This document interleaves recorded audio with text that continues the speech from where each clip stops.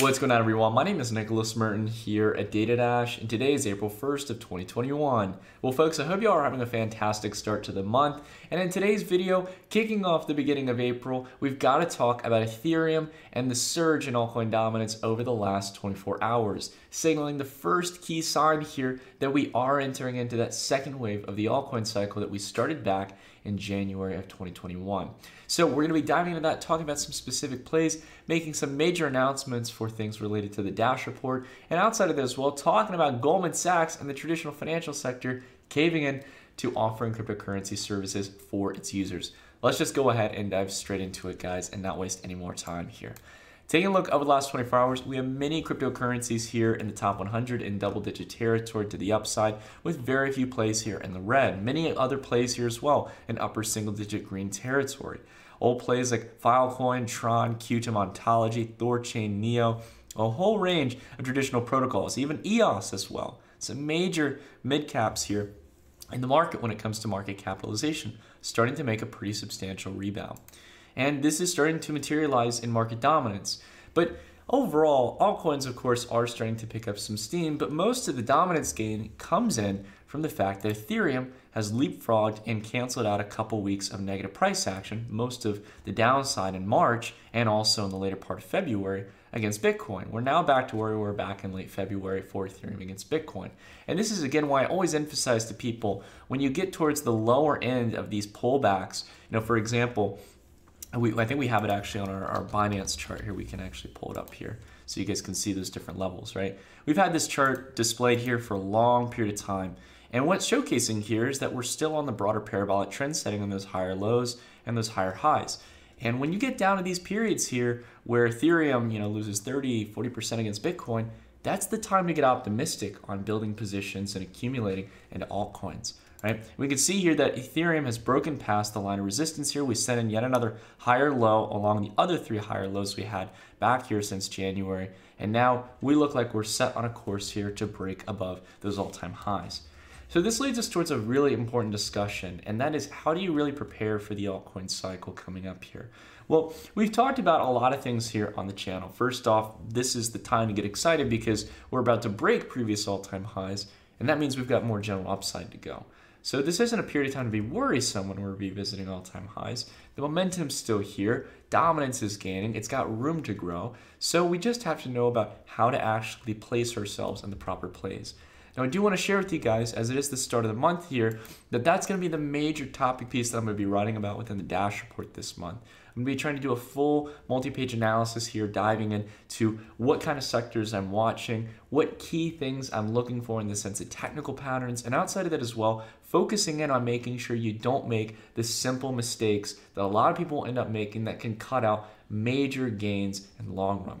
And outside of this as well, I'm honestly focusing a lot on not only improving the Dash report, which for the last 2 years, it's been pretty much a sole effort in this case where I've been going through and writing every single month my analysis on crypto markets, talking about some of my top picks, the market insights that I have, and outside of that as well, equities, commodities, as well as Forex markets. So we do like a whole macro suite here, guys, with the Dash report.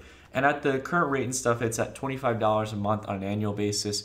And I basically just go through and cover all these different sectors, showcasing what kind of top plays, commodities, stocks, etc. that I'm watching. But there's one big announcement here. Not only have we recently launched a portfolio tool where you guys will be able to view my current portfolio for cryptocurrencies in the sense of my allocations in the market on a percentage basis, but we've got another major big piece of news here, and that is taking on Rect Capital to the Dash report team. So the report that's going to be dropping later on this afternoon is going to be a first of its kind, where we're bringing on other content creators that I admire in the crypto space.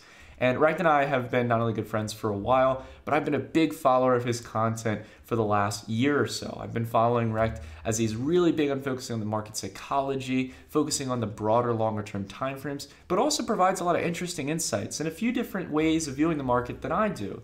And I think that that's going to provide a lot of value. Now, one of the charts that I want to share, that's some of the free alpha in this case that I know I've talked about before, but also Rect really hits home on, and I love this point, and that is what he calls the crypto money flow cycle. And that's something that's really important to talk about here when we're talking about the altcoin space. Right, take a look here, right? So we have the start here of entering into fiat currency, right? Starting off with cash into your basically making deposits into exchanges like Coinbase, Kraken, Bitstamp, Binance, in order to go out and buy your first crypto. It tends to be Bitcoin, right? And as Bitcoin starts to make returns, you start to do some research and due diligence on large cap cryptocurrencies, some altcoins like Uni or Compound. It could be even some of the more established ones like Ethereum. All these different large cap plays, Litecoin, that really lead the market in a lot of capacity. And then you start to experiment with mid caps and low caps as the greed and excitement come into play into the equation a lot more than they were before, as people continue to try to maximize returns and start having a wider risk profile in order to take excessive rewards, right? So overall, this is what we're going through right now. And if we're taking a look here at this actual crypto money flow cycle, right now, we're starting to exit out of the large cap phase and really focus in on the returns and liquidity circulating into mid caps. Now again, we're going to continue to see liquidity flow throughout this time as the market goes up. So this doesn't mean that large caps are going to underperform. It just means that liquidity is circulating towards these lower market capitalization cryptocurrencies. And we can see here, this is a chart that I've had drawn for a while, guys. I drew it back in December just to kind of outline a predictable, more than anything, a range of the kind of price action we could expect here for total market cap for crypto. We basically called that total market capitalization is going to go up towards around $8 trillion, surpassing the previous high around $761 billion. So a little over a 10x here in the sense of valuations. And what's interesting is that we have actually shot ahead of that here, right? So what's likely going to happen here is the cycle is going to probably be shorter, or we might have a period of stagnation where the overall market cap doesn't grow that much, but liquidity and valuation circulates from Bitcoin over to altcoins. Either way, both scenarios here provide upside for altcoins here in the interim, going into our expected rally into April and May, and possibly into early June. And let's just take a look at some of these technical setups here. We got Omisa Go, which we talked about the other day. We built a position for the Dash report around 1100 here. So already a great percentage return here. And now, after setting another higher low here, is waiting to get above that 1500 sat range. Once we break past there, which again was previous support and is now acting as resistance, if we break above there, really it seems like the sky's the limit, especially with how we've seen it perform in the past. Another layer 2 solution that we talked about here on the Data Dash channel, right? Take a look at Chainlink, right? Setting in a consistent range of lows or support on top of previous resistance here. Looking like it's ready to start kicking upward, outpacing Bitcoin, and also breaking above this line of resistance, really kicking off for the next cycle for Chainlink. It really hasn't seen any major moves since back here, going back into June into August of 2020. So coming up on a year here in this case, right, over the next few months, where it's going to be setting up probably for the next cycle here as altcoins pick up confidence going into April and May. Let's take a look at Aave, right? Another good just kind of way to analyze the markets here, guys, and what you can gain from looking at the longer term time frames. I have no doubt, and this is the only way that price is going up and down in this case, there's a ton of people who are trading on the daily candles, the hourly candles, the 5, 10 minute, 20 minute, whatever you want to look at candles, small time frames, right? And they're helping to discover all this price, and they're trying to trade in and out and make small profits, when in reality, the real alpha here is to sit back at the longer term time frames. Notice that we've had an over 50% drawdown, just like over here, we had a near 80% drawdown. So those big intervals, 50, 60, 70, 80%, 85%, those are the kind of things we want to look for. And we had a clean 60% pullback here, where Aave, one of the large cap DeFi protocols, probably has some room now to start moving up, or at least start setting in those higher lows and higher highs and pick up later in the cycle. All right. So again, this is the kind of stuff you guys want to be watching for. This is what we want to see in the market, and I hate to talk about it because I hate giving it attention, but Tron, right? Fundamentally, don't give a care about Tron. I really could care less. But as a trader, I'm not married to any cryptocurrencies. I look for opportunities to buy and sell at a lower and higher interval. I want to buy low and sell high. And I got to say with you guys personally, take a look here at the weekly chart. This is something you would not garner or gain if you looked at the hourly or daily. This is where we had Tron initially list on Binance, right? Major exchange back in 2017. The opening point here, where when we came back up to here, we had a vertical rally. We've made support, and this previous range, or some previous support, which is now acting as resistance, if we pop above this, I can see a lot of momentum coming back to this. I don't like Tron particularly, but this is a sign here, and you can see through the volume here. We're getting some of the biggest weekly buy-side volume that we've seen since all the way back here in 2017. Right? Nothing too substantial yet. If we take a look at the monthly or maybe the bi-weekly chart here, you can start to see a little bit more clearly. I've had some major accumulation candles here. It's going to be a matter of seeing that first big breakout candle where billions of Tron are being traded and the price kicks up a little bit more. Right? So these are all just a sign that right now eagerness is coming around for cryptocurrencies. People are getting excited again about what's going on. So again, I think the biggest thing here to make sure you do, guys, is that you prepare best for the cycle. And this is always a great place where you guys can get a ton of free information here on the channel. But one way you guys can support me as I try to be as independent as possible, if you guys want to check out the Dash report, there's a link down below in the description. Try it out, maybe give it a month. You don't have to sign up for the annual. You can always just try the month-to-month one. Give it a shot. It's a couple cups of coffee. And overall, the last thing that I wanted to talk about here in regards to the kind of global macro news, and I got a cool video to showcase with it, is that finally, Goldman Sachs, if you guys remember back about a year ago, I think it's been almost a year by now, Goldman Sachs was putting out some pretty nasty reports on Bitcoin and cryptocurrencies and trying to skew the opinion of how Bitcoin really wasn't a store of value and how cryptocurrencies were purely speculative instruments. Unlike all those other assets that can, go up or down, or oil, for example, that around that same time went negative. So anyways, Hugh Son here from CNBC is writing an article. He was also interviewed down here on the Squawk Box that Goldman Sachs is close to offering Bitcoin and other digital assets to its wealth management clients. Well, I have two takeaways here. First off, way to just kind of service your more high net worth clients there, Goldman Sachs. Great move. Really about serving the broader the economy, or really. Then again, I guess Goldman Sachs was never really known for that. They're just constantly known for servicing much more wealthier individuals and making them richer and richer. But I digress. Putting that aside here, right? We also have the reality here that in less than a year's time, Goldman Sachs caved in here and finally started to provide some form of cryptocurrency exposure. And don't think that if they aren't already doing it, that JP Morgan, Wells Fargo, Bank of America, all the commercial banks aren't going to do the same soon. They've got it coming in the future here, especially as the banking regulations are starting to become a little bit more clear around custody, around offering these services as the market cap grows bigger and bigger. It's just real unfortunate that they didn't offer it to their clients when it was $3,000 to $4,000 back in last year, but they're happy to offer it when it's over $50,000, $60,000, $1,000 per coin. Great move, Goldman Sachs. Great move. Well, anyways, guys, putting that aside here, interesting thing to take into account. This is one of the few calls that we made over on the Kryptonites podcast. This is a podcast run by Alex from Swissborg. They're a crypto wallet out there. He's a really nice guy. And he kind of reminded in this case on Twitter that we'd actually talked about predicting in the next 3 years that this was going to happen. So I thought I would just play it here for you guys real quick, just so you guys could watch what we talked about. When I look at it from that kind of thesis, I look for something that's got that potential to multiply time and time over again.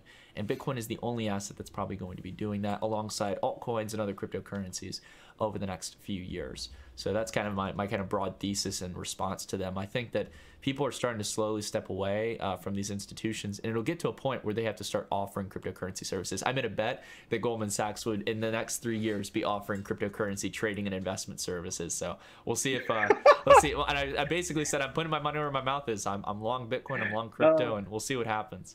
Oh, man. Yeah, so I mean, overall, like, again, I just thought it would be fun to play that overall. I mean, I said within a 3-year time frame. That was a pretty easy bet to place. But look, the point here overall, guys, is that right now we are at really a catalyst moment for Bitcoin. And as I talked about a long time ago, I actually don't have a Bitcoin chart, so I'm going to pull one up here real quick just to... Actually, no, we should probably look at the BLX chart here. Okay. What Bitcoin is going through right now is what it goes through every single time it breaks its previous all-time highs. Right? We broke it back here early December 2020. above $20,000. Every single time you break past a previous all-time high here on the chart. Right? Got one here, got one here. We've also got one here. When you break through these previous all-time highs, this is a catalyst moment for Bitcoin or any other market, right? When you start to see that what you thought previously was a bubble, right? Everyone's like, yeah, Bitcoin's a bubble, Bitcoin's a bubble, right? When you break past that, that bubble now becomes a bump in the road. It's a part of the journey for this asset class that's emerging, right? And as I have indicated here on the chart, and we talked about the channel, guys, I really do think that there's a chance we could see some resistance on Bitcoin going into the next couple weeks or month. But that being realized, it doesn't mean that the cycle's over. This could be a midpoint, just like here in 2019, when we went down from 3,000 to 14,000 and pulled generally back towards around 6 to 7K, even though we did have the flash sale with the COVID pandemic. But I do think here that we're going to see a bit of sideways price action and climb up towards that parabolic range of 100 to 200K. I see it coming. I really do, guys. I'm not bearish on the market.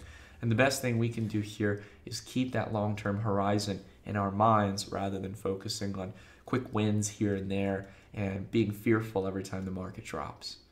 Remember a week ago, the whole market was panicking about Ethereum, the broader cryptocurrency space, now it's going down, and it's scary, right? Well, each month here, since all the way back here in October, has been a green month for Bitcoin. I can't tell you guys a market where month by month you're making a 28% return, 42% return, 47% return, 14.4% return, 36% return, 29, almost 30% return. I mean, this is a really giving market, guys. It's a legendary opportunity. One of those few opportunities we're going to get in our lifetime to participate in a new emerging asset class. And if you're here right now, you're in the right place, guys. Plain and simple. So anyways, end of line here, guys, in regards to the video. That's it for today's video. If you guys liked it, please consider, one of the best things you can do is drop a like, consider subscribing, and hit on the bell icon. I hope you guys enjoy this kind of macro content here. It's how I like to view things long term. It's really just insightful, I think, for most people because it's so easy between other content creators out there, media, news, the charts. It's so easy to get distracted. But if you generally know how to play the market and find that good midpoint between risk and reward, you could really, really mitigate any potential risk and make some great returns along the way. And I'm confident you guys will be able to do that for yourselves. And that's why I'm here. I want to help you guys make that decision for yourselves. Don't just follow me.